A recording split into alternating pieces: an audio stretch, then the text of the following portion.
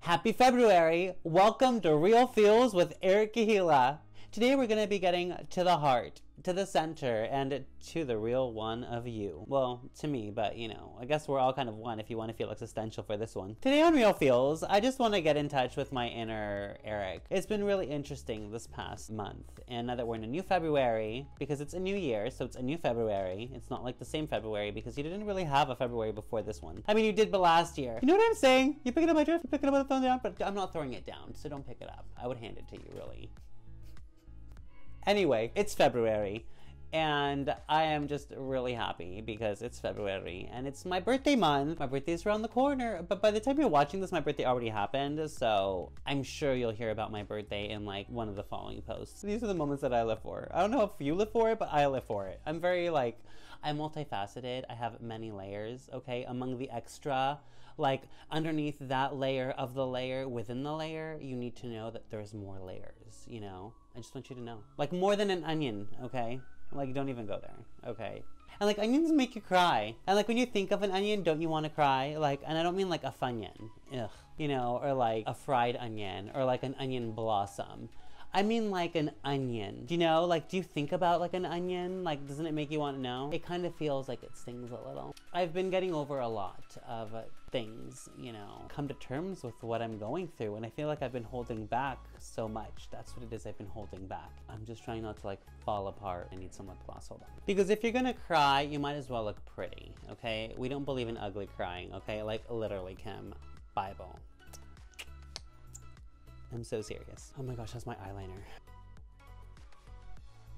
Ugh, I have to put my magic mouth on the market. I have to get back to it. I have to like get back to me and like do the things that I want to do for me, but I haven't. And instead of like focusing on building a brand, I spent my money on makeup, drag con tickets, and other things that really have been only to like embrace my inner divine female. But I need to like really come back to who I'm supposed to be and find out. Actually, I don't need to find out. I already know who I am. I know who I am. I know my purpose. I know my purpose.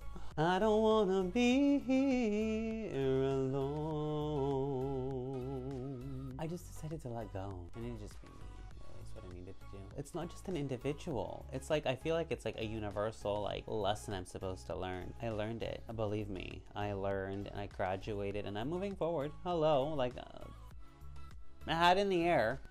Learned. And it's not like I'm even crying over certain people anymore, but like the fact is I've recently been rejected to my face, and rejection is redirection. And I was really like hesitant to even posting like anything about like how I feel about anything about what I've been feeling, because then people are gonna say, oh, you're too sensitive, or but that's all I've been hearing my whole life is you're too sensitive. But you know what, fuck you if you think I'm too sensitive, because you know what, I am sensitive, you know, and it's duh. Really? It just took you this long to realize I'm sensitive. Like serious. 5 things you should know about me. Number 1, I'm super sensitive to frequencies and noise, just so you know. Number 2, I'm very sensitive. Number 3, I like my space. Number 4, I also love to love, but like I love like beyond. Number 5, I don't like being controlled. Yeah, or like told what to do, right? We covered that? 1 through 5. When I'm in a moment of like thought and channel and creative energy and inspiration, and thoughts are flowing and I'm feeling like great and amazing, and then all of a sudden you hear like a and then you're like, oh, just kidding. Almost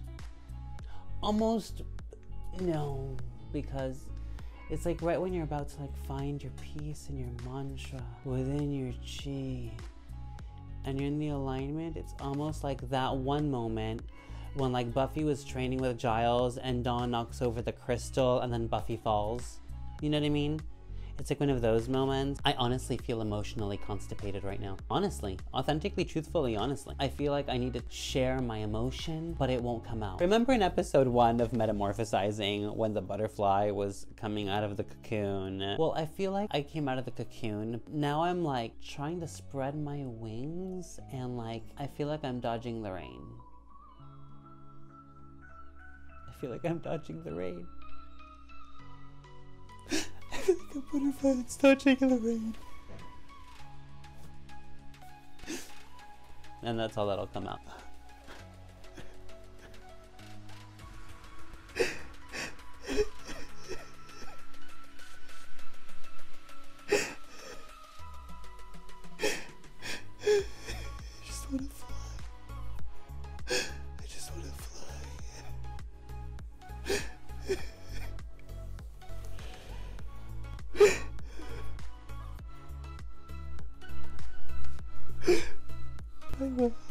you. Rome wasn't built in a day. It was built in 15 minutes.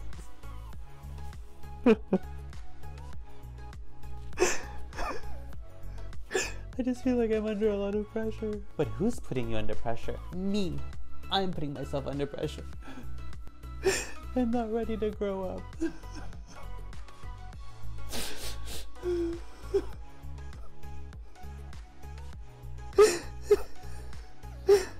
But Peter Pan has to grow up someday. And we could still have all the magic. I think I've just been like heartbroken and like been put through so much disappointment. I guess I haven't like purged it. I've been like dodging everything. But I haven't like come to terms with like the emotional repercussions of dismissing my emotional intelligence in that respect, you know? Because I have to be strong for myself, right? I don't have siblings to like say, you know, hey Eric, you know, and I have to be strong for my mom, you know, because she's my mom. You have to be like a good son. You have to take care of, you know, you have to do your responsibility regardless. I think it's just respect to your parents and love. Everything's just been so like in my face. Do you know what I mean? Like doors close, close, close. I know I should be focusing here on all the doors that are going to be opening and everything's going to be like blessing me. I know that, but it doesn't mean that it still doesn't hurt. Like I would text and text and text and send pictures and send messages and send messages. Like it didn't matter. I would never get anything back. Like I was never validated back. Like because I spoke my truth. Because I was constantly ignored. Like that's why I put myself out there. And I'm just like done. I'm just done. I'm done trying to please the world. Please. I was thinking the tissue box. There's just like no reason. I shouldn't have to wait for your phone call just because you need like somebody to come over for you to cook dinner for. I shouldn't expect you to call me so you can have me accompany you to pick up some wine because you don't want to drive by yourself. I shouldn't have to wait for you to call me when you came back into town. I shouldn't have to wait for a text back from you to tell me that you know, feel the same way about it. I shouldn't have to, and neither should you. Take back your power, people. If you're watching this and if you're out there and you're watching this and you're going through the same thing that I'm going through, just know, number one, you're not alone. Number two, this is happening to everybody all over the world that's waking up within themselves. Number three, it's your brave heart. Be brave. Love yourself. Respect yourself. Honor yourself. Stop chasing people who don't want you. Stop chasing people who don't validate you. You know, stop trying to be part of a group that doesn't want you. And I thank them. Because I don't want to be a part of people who don't want to be a part of me. 100%. But that doesn't take away from the sting. Like, that's just inhumane. You don't treat people like that, okay? You don't invite people to audition for your group, and then you like dismiss them by text and say, you know what, the day of the audition, I decided, you know what, we don't want you. But instead of telling you straight up that we don't want you, we're gonna create some bullshit excuse to say that because we don't want to hurt your feelings, and I'd respect you more for being honest. But instead, like, because I'm intuitive, and I just have not been tuning into that because I don't want to connect with people that have been hurting me, and sometimes when you're in tune with the world, you pick up everything. And because I've chosen to not connect, I'm not connecting. It's still there. I still feel it. Have I been on a quest for love? Absolutely. True story, something you don't know about me. I have not had a boyfriend that lasted more than like 2 months, 2 to 3 months. Really? And then they back away because I'm too much, apparently. I'm not high maintenance, but like, I'm like, I think I'm really like intense. How can you not love with intensity? That means my fire is burning brighter than yours. That means you're not capable of burning as bright as me, which means we're incompatible. Move on. But like, hello? Really? Like, I do not believe I'm like supposed to be like without a partner in my life at all. Like, hello. But I'm learning to embrace the divine female within me and the divine male within, and together I'm realizing that this is me right now. I'm hanging out with my soul right now. You know, I don't need to be hanging out with yours right now because what if yours is dirty? You know what I mean? Just scrub with those bubbles. See you soon for another episode of Real Feelz with Eric Ahila. Till next time, keep it real and don't forget to feel. Don't forget to feel. That was cute. That was cute, Eric.